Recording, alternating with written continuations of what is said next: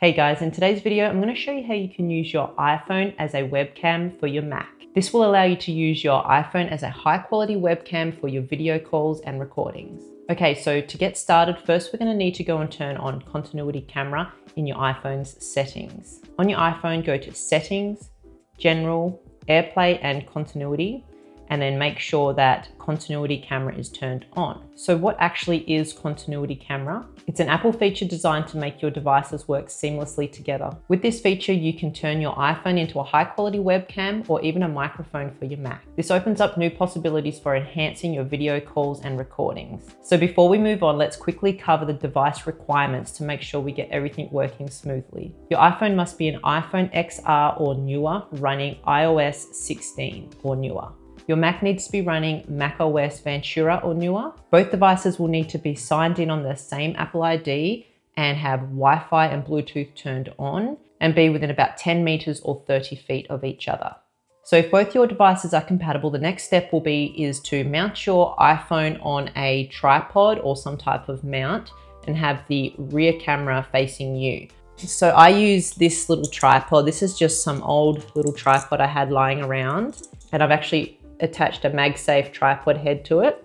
So this is just some random little cheap tripod, so you can really use anything. Or you could use the clamp style phone mount on your tripod if you have one of them. So then my phone just attaches straight to this MagSafe mount, and then I can just sit this next to my MacBook or behind it. You can also get mounts that sit above your monitor. So if you are using a Mac and not a laptop, you can actually sit it up on your monitor. I'll leave them linked in the description below, a few options, whether you want to mount it to your monitor or just have a little tripod like this. You know, you could probably just find things lying around the house to use. But if you are doing video calls regular, I'd probably recommend getting a little mount that you can clip your phone up on so it's directly in front of you on your monitor. Now that we've got everything ready and set up to go, I just wanted to take a quick moment to tell you about today's video sponsor, SoundPEATS, and their Capsule 3 Pro Plus wireless earbuds. These are awesome at blocking background noises thanks to AI adaptive noise cancelling. It cuts up to 45 decibels so you can stay focused no matter if you're working, commuting, or at the gym. They're super comfortable too. I can wear these for long periods of time without any issues, and they come with different ear tips so you can get the perfect fit. The sound quality, honestly, it's really impressive. Music, podcasts, or videos sound crystal clear and immersive. The battery life is great. You get up to 6.5 hours on a single charge, and with the case, you get a total of 43 hours. And the best part is they're super affordable. If you want to check them out, I've left a link in the description below, and thank you to SoundPEATS for sponsoring this video. Okay, so I've turned on continuity camera in my settings, and then you can literally just lock your phone and mount it onto your tripod. And then once you've mounted it to your tripod, you want to go and open up your video camera app. For this test, we're just going to use Photo Booth, but if you use Zoom, open up Zoom or whatever you need. So I'm just going to come down and open up Photo Booth. So you can see it actually instantly connected to my iPhone because continuity camera is on and it's set up nice and close to my computer. But if it didn't automatically do that for you, all you have to do is go up into your app settings up the top of the screen here and go camera. If you have another webcam or you're using a MacBook with a built-in webcam, it'll be on this one here. So you can see now I've got the little green light and it's using my MacBook's camera. So you just come up into the camera settings on whatever app you're using. It's usually located up in the menu bar here. And then you just pick your iPhone. So I select Sam's iPhone, and then you can see it swaps over there straight away.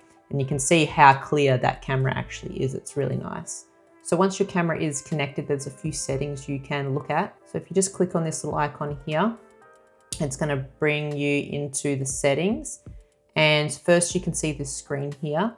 And in here is where you can change sort of what lens you're going to be using on the camera. So you can go to the 0.5 for a really wide angle if you need to maybe fit a few people in, or if you want to sort of show your room off a little bit.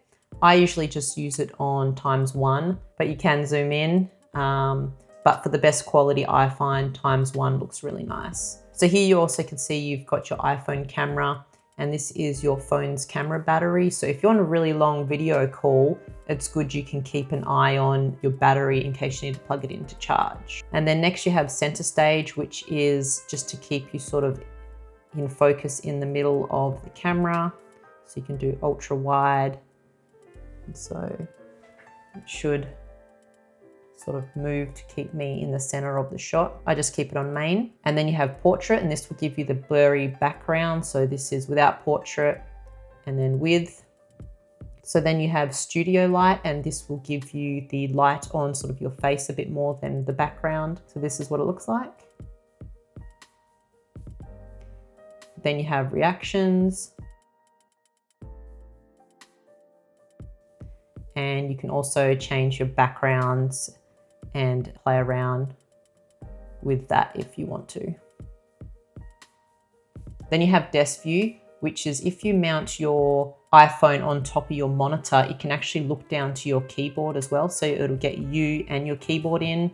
I don't know, maybe that will be helpful if you're doing tutorials or something, I'm not sure. I'm not sure exactly why you would use it, but it is an option. And then you have mic mode. And so if you need a bit of voice isolation, if the background's a bit noisy, you can use that as well. So those are all the settings which are located up here in the menu. And then that's pretty much it. All you have to do is set your phone up on the tripod and then open the app you're using, and it should automatically connect you straight to your iPhone's camera. But if you want to check or you think it hasn't, just go up into your app settings and make sure you have your iPhone selected instead of your MacBook's camera.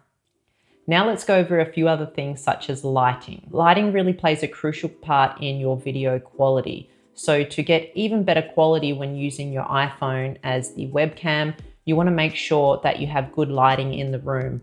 Whether you're using a window and that's off to the side of you, I wouldn't really suggest a window behind you because that can really darken things. Or whether you have a lamp on your desk or you get a ring light, you just want to make sure you have some type of lighting and you're not sitting in a dark room, because the better the lighting is, the better the quality of your webcam footage will be. Okay, so now let's do a quick comparison of my MacBook's built-in camera versus my iPhone 16 Pro's camera, and you'll just be able to see how much of a difference using your iPhone camera will make.